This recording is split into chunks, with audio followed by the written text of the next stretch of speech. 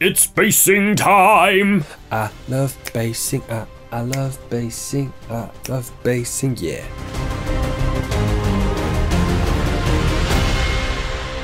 How's it going on, guys and girls? Welcome back to Aquila Painting. My name's Graham and welcome to the channel. And how you doing? Hope you're all well. In this video I'm going to be showing you how I do my Earth battlefield bases. They're really simple, really easy, and they're really effective. So this video came about from posting this picture on my Instagram, and loads of you were asking how I do my rocks, so I thought I'd do this little video to show you exactly how I do that specific base type.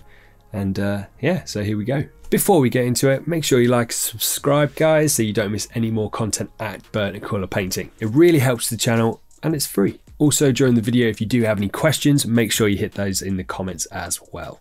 So you want to start off with your base all done and ready to paint. As you can see, I've used fine sand for the majority of it, and for the rocks I've used medium and large stones. They're all from a company called War World Gaming. You can find them on Amazon and you can find them on their website, link down below. This video isn't sponsored by them, but I do have a bunch of their materials and I do really enjoy using them. So if you're interested, check them down below.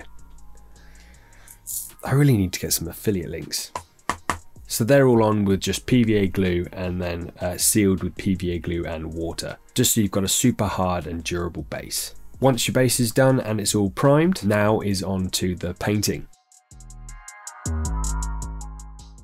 First off, I go over the whole thing in a brown. In this case, I'm using leather brown from Vallejo Game Color, but you can use any brown color that you like. I'm using this one because it's a really nice neutral tone and it has a really nice coverage. I am quite careful around the stones. I'm not sure why, because you can just cover the whole thing in this color, because we're going to be painting the stones later on. So after a couple of layers of your base coat, you want to wash it with a brown wash. I'm using Agrex Earth shade, straight out of the pot, no fuss needed, but use an old brush. You don't want to be using your new or nice brushes with this, because washes are so thin, they'll get into your ferrule really easily, and no, you want to use like a shade brush from Citadel, or just like an old brush that you specifically use for dirty jobs. With the wash, you don't need to thin it. I don't thin it, you just get that on straight away. Just like the base coat, you can slap that on everywhere and let that dry. Now that the base color for the earth is done, you want to now paint the rocks, the actual stones on the base. There's loads of ways of doing it. This is just one way that I do it. So if you want to see more basing videos on the channel, let me know in the comments. I'll be happy to show you different ways of painting specifically stone, earth, urban bases. So yeah, hit me up in the comments. Let me know what you think. So just like the majority of the base, we want to base coat the rock areas first. I'm using a dark grey, no specific colour or anything like that. It's just, I've just mixed a white and a black to make a nice dark grey. Once that is dry, is on to the next phase, which is dry brushing. So with dry brushing, you don't particularly want to do it in one pass. If you do it in one pass, then you can risk getting a too heavy, too chunky look to your dry brushing, which can ruin the overall effect. Chunky paint equals bad. All my battlefield muddy bases are all dry brushed. My Space Marines, Death Guard, my Necrons, all the armies that I have are all dry brushed. It's dead quick, it's dead easy, and it looks great, especially where you want the focus to be on the miniatures and not so much the bases. Unless you have a massive character that you just want the whole piece to be a statement, then go wild. So with a medium or small dry brush, I just go over with a pale blue. Not too heavy, not too light. You still want to see the dark grey underneath. Obviously, again, you don't want to be getting any of this on your brown. But if you do get a little bit on it, don't worry too much. The stages later on will cover that up. And if you get quite a bit on it, well, you're gonna probably have to do it again. But that's one of the great things about dry brushing. If you do make any major mistakes and you do have to go back and do it again, it's so quick and easy that it doesn't take that much time. In this, I am using the Artist Opus Series D dry brushes, but you don't have to use these exact ones. You could either use Citadel dry brushes, army painted dry brushes, or just even makeup brushes. That's what I used for years before getting this set. It is all down to your preference. As I said, we want a good medium dry brush, not too heavy and not too light.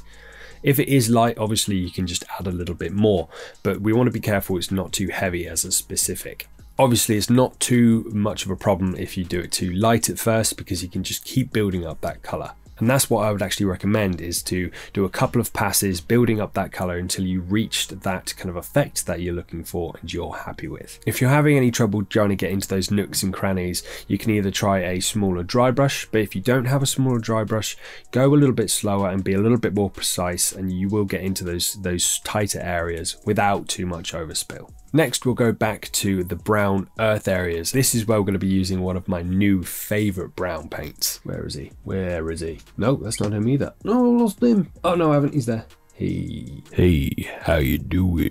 Hey, pretty baby. This is my best Barry White impression. Tell me if it's any good. Probably rubbish. And this is where we're going to go back to the earth tones, and we're going to be dry brushing one of my new favorite browns, and that is Beastie Brown by Vallejo Game Color. Don't know what it is about it, it's just a really nice warm toned brown that as soon as you start dry brushing on your bases, it just makes them pop really nicely. It just gives it that really nice warm, like, earthy tone. You don't want to get this on your rock areas, you just want it on the more earthy sections. But if you do get a little bit overspilled, not to worry, that can help to tie in the rock sections and the dirt sections. The last bit of dry brushing is to then highlight the whole base. And you might be thinking, highlight the base? And what I mean by that is a couple of different things. One, we're going to be tying all the aspects of the base into one thing, so it looks like it is one cohesive base. And two, it just adds that little bit more pop to the bases of your minis without detracting from the minis itself. So the majority of this base is warm tones. So what I'm going to be using is a warm off-white to really tie in the whole of the base. I tried it with Terminus Stone, which is usually my go-to final dry brushing stage, but it wasn't looking great. It was looking a bit chalky, a little bit chunky. Chunky paint equals bad. And I really wasn't massively happy with it. So I switched that out for a Vallejo Game Color Bone White. This came out really, really well. It tied in with the Beastie Brown really well, and also the stones. You want to dry brush the whole area. And as I said earlier, it ties in the whole base, making it more uniform.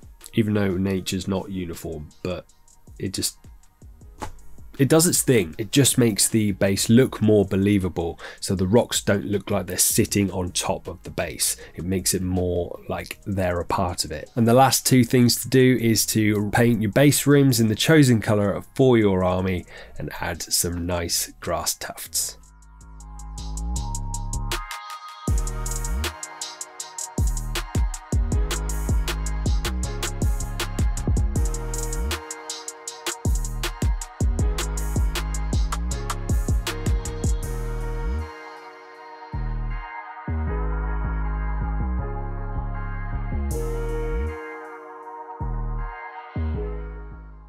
And that's it, your battlefield rural base is now done. I hope you liked the video, guys and girls. I hope that explains on how I do my stony or earthy bases. If you want to see more videos like this, let me know in the comments. Let me know what you think. Are you going to try these bases at home for your army as well? If you liked the video, guys, make sure you hit that like button. And if you want to see more videos of burn Aquila painting, so make sure you subscribe and hit that bell icon so you don't miss any more of my future content. It makes YouTube know that you enjoyed the videos, and it really helps the channel out.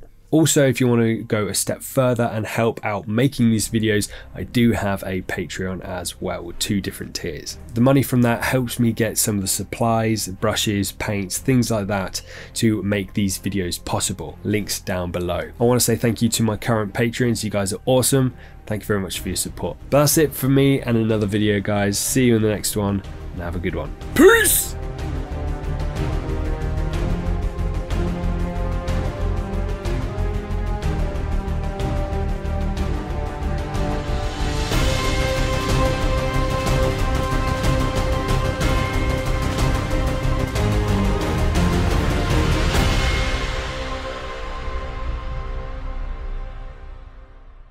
So in this video, we're going to be doing something.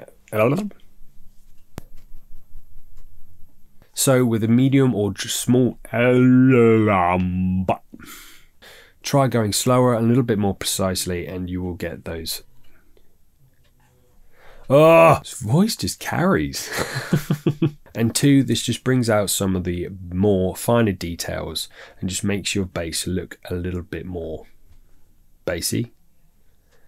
And 2, it just brings out some of the finer details and just adds that little bit more, what's the word? It's completely gone. And that's it, your Battlefield urban